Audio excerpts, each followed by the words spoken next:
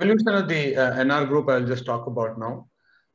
My grandfather is the true entrepreneur. Okay, he's Mr Ranga Rao, comes from a very humble background. If you look at his family history, it's either a purohit or a teacher. His father was a teacher, his grandfather was a purohit. Comes from a very, very simple family. He lost his father when he was just 10 years of age, and he had to take care of his mother and grandmother. Throughout school, he used to actually get himself opportunity to earn a livelihood. He would go to the wholesale market, buy sweets, come and sell it to the shopkeeper outside and earn a living. He would take tuitions to students to pay for his school fees. He learned typewriting and shorthand. He realized very early that to be competitive, you need to be multi-skilled. And in those days, learning shorthand and typing was very important. So he made a deal with the typing institute because he couldn't afford to go to school. He said, listen, I'll bring you 5 students. You teach me the 6th person free. And that's the first sales promotion that he did. Quite a lot of things. He learned how to repair watches. He solved crossword puzzles for senior citizens. And that entrepreneurial spirit was always in him. Got married early in 1935 as my grandfather and grandmother. And coincidentally, when I grew up, I used to call him Factory Appa and Factory Amma because they were living in the factory. Okay. In each family, you have a name for your grandparents. And in my family, it was Factory Appa and Factory Amma. And what was the key challenges for him? The ability to take a risk. Now, he was 36 years old, 4 children. India had just got independence. The British had left. He had got a full-time job in Polybeta, but he decided to give up everything, move to Mysore, follow his dream, had the courage to start his own business in 1948.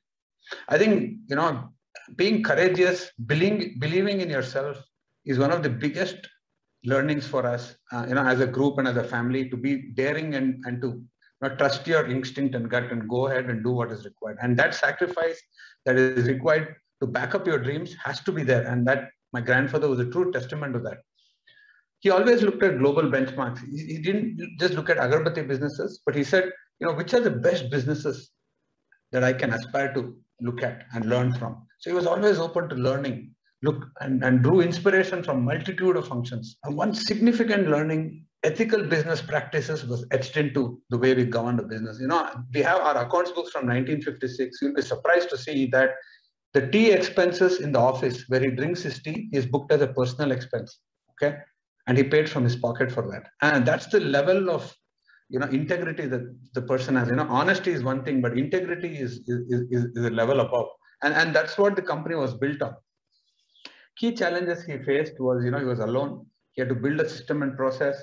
He had to develop a core competence without any prior knowledge. And that's when he realized that in agarbathis, fragrance creation is going to be the biggest core competence. And he built his own fragrance creative lab, got books from France, imported them, waited for a year, studied them, and built his own fragrance creative lab, started creating fragrances on his own. And today, that's one of the biggest innovations for us. Our fragrances have stood the test of time. We are our own perfumers. I'm a perfumer myself, apprentice. My dad is a perfumer. I've learned from him. So we create our own fragrances, and that's one of the biggest advantages we have in the export market as well as in the domestic market, because we control what we create. Okay, and that's one of our core competencies. And then he realized access to market is important. So we need to be able to be close to the customer and give him products at the right time. And so he started to innovate in distribution. He invested in van sales, started getting commission sales agents for the business, created a sales SOP document. When it's inspiring to read the 19 pages that he has written for each and every salesperson.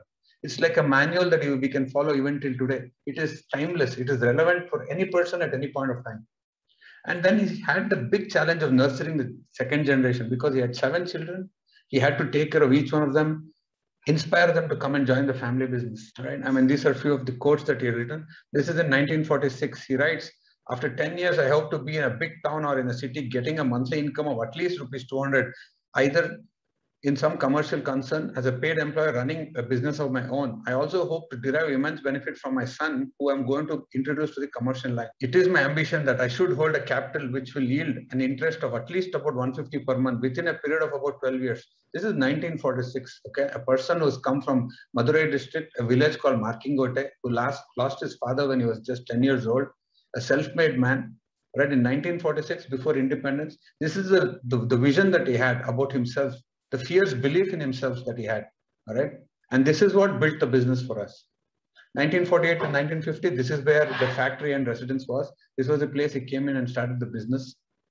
1952, after he built the fragrance creative lab. 1953, he won the gold medal for fragrance creation in the Mysore Dasara exhibition. 1950 to 60, this was the factory and the residence. This is my father, our uncle, the chairman, who actually sacrificed so much and joined the business.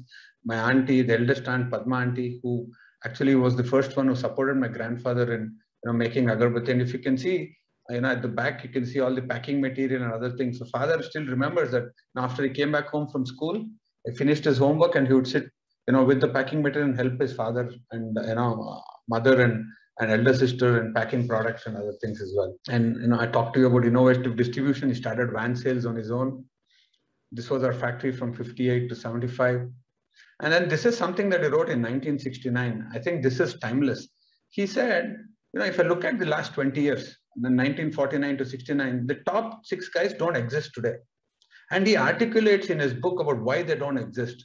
And one of the fundamental things that he says is ethical business practices. Okay.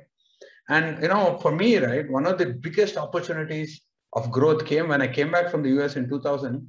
I could go ahead and bring in technology. I could implement an ERP. I could start looking at data management analytics because we were a completely transparent and a compliant organization. So I never had to look at sitting behind a cash register to collect money, none of that. I could plan on scaling for growth, building people, all right, and getting opportunity from the market.